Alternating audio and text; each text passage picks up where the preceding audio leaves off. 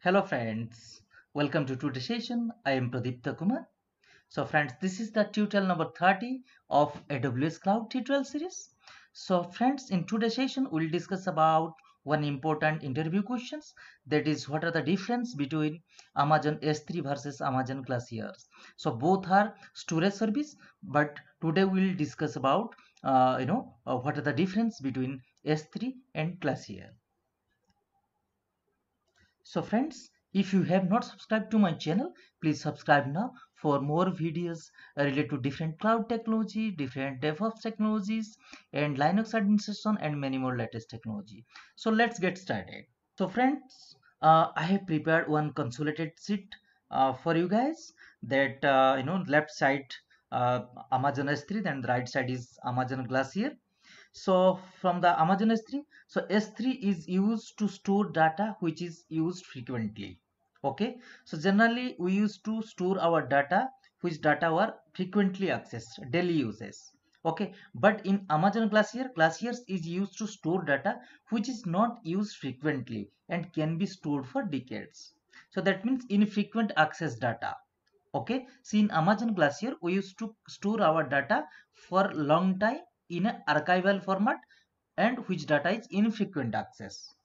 Then second difference is S3 is comparatively a cost service due to its low latency and high IOPS. Okay, so S3 is a costly service. Okay, and but data retrieval and everything is faster. Okay, but in Glacier doesn't have these features, and data retrieval takes around 3 to 5 hours. Okay, then third difference, S3 objects are stored in buckets. In S3, whatever the files you will stored in a S3, that is stored under buckets. But in Glacier we need to create vaults. Under vault the data will get stored, okay, in an archival format.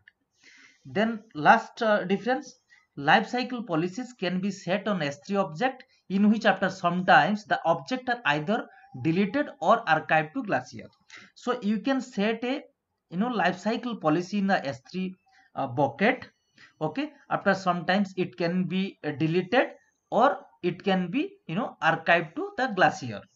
Okay, but in Glacier you cannot set any type of life cycle policies.